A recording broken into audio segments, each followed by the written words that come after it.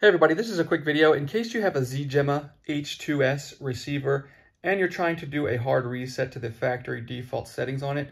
Now there's kind of two main reasons you're going to want to do this. The first one is troubleshooting.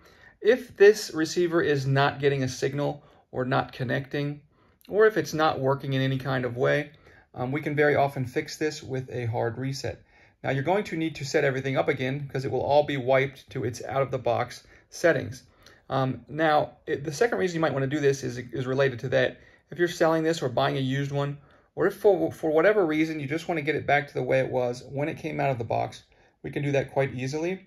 Now we're going to need to have it hooked up to a screen so that we can see what's going on, and we're going to use the controller. And we're going to hit the menu button, and then from menu we're going to go to setup.